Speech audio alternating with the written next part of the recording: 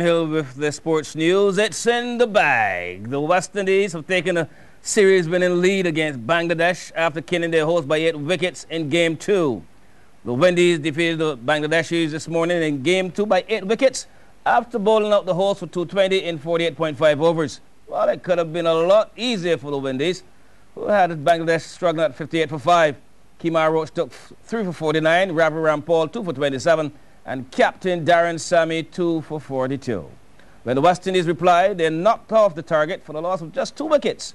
Man of the match, Marlon Samuels, got 88, not out, and Lendl Simmons 80. That is the end of Imrul Kayes. Ravi Rampal has this man. It's just tickled through today from around the wicket.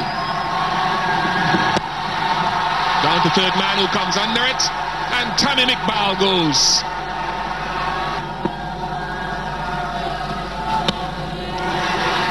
Gone. Make it 1 for 3. Unbelievable. This is a fantastic start for West Indies and not helping the team cause. Is that another one? That is a terrible shot. Urgency starting to show from both these batsmen. And it's gone up.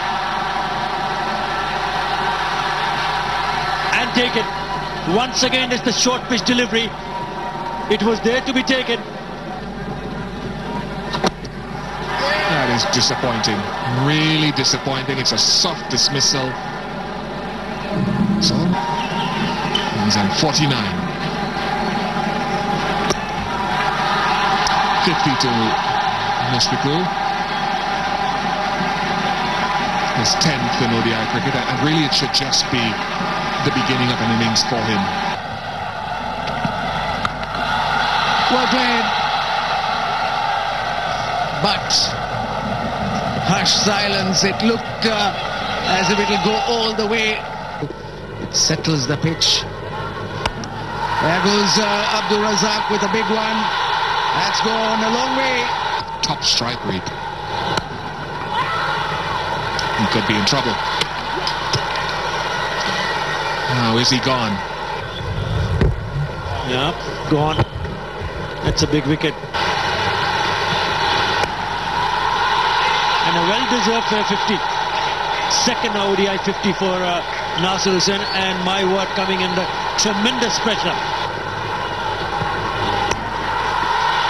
It's high in there. Bishu calls for it, and Bishu takes it. Knocked him over. So 2 wickets to Darren Sammy. Managing 220 in the end.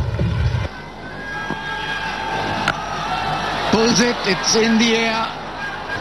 And that's gone all the way, in fact. That's 6. That has gone like a jet. Shakib is coming from the other end, sorry, it's just changed hands, and it's been hit away. And there's a good catch taken, has it taken it cleanly? We'll wait and see, he's not celebrating. Rubal Hussain, he says he's out, it's out.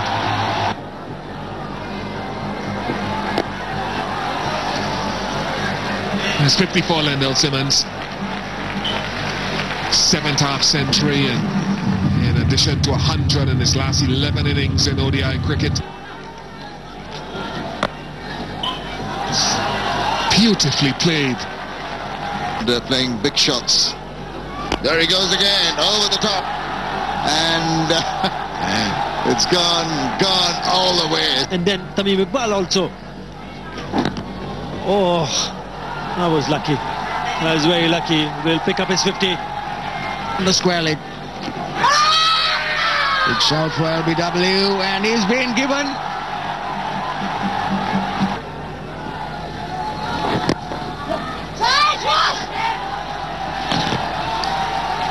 And that's a victorious run. And that completes a series victory for the West Indies. Congrats to the West Indies, the final game on Tuesday. At home, leaders Sajid Yui kept in front as the final chase for the Lion BCA's first division title began today. Batting first, they planted the ICBL Empire attack for 352 for 6 over Bank Hall and picked up 4 bonus batting points, moving to 131. The charge was led by coach player Floyd Reefer, who hammered 161 not out. He hit 29 threes and 3 fours. He faced 154 deliveries and batted for 232 minutes. Yannick Otley contributed 48. Now, second place, CGI Sandy Crest Maple had mixed fortunes against Super Center Spartan at Queen's Park. They're doing pretty good. Maple batted first and were shut out for 184. Kirk Brooms top scored with 38. Amir Thomas got 4 for 45. Shoki Payne 2 for 34, and Andrea Marshall 2 for 41. By stumps, the Maple Lights though had hit back forcibly, reducing Spartan to 97 for 6. Jamar Griffith has taken 3 for 19. Maple earned 2 bonus bowling points to move to 122. At Wilde, Guardian General Barbados Youth 129, Sherlin Graves 6 for 37, Lime 23 without loss in reply. At Desmond Haynes Oval, BDS Sports Program 229 for 6, Athelbert Brathwaite 61, Lorando Best 54 not out versus Tele Barbados Carlton. At Bayfield, the SCA Field Pickwick 246, Corey Yearwood 73, Gerard Jilt 69, Derek Bishop 5 for 90, BNB St. Catherine 2 without loss at Stumps. At the Brewery, YMPC 84, Jamar Nichols 6 for 32, Banks 116 for 6. Tennis Pundy Rock is back and we're rocking.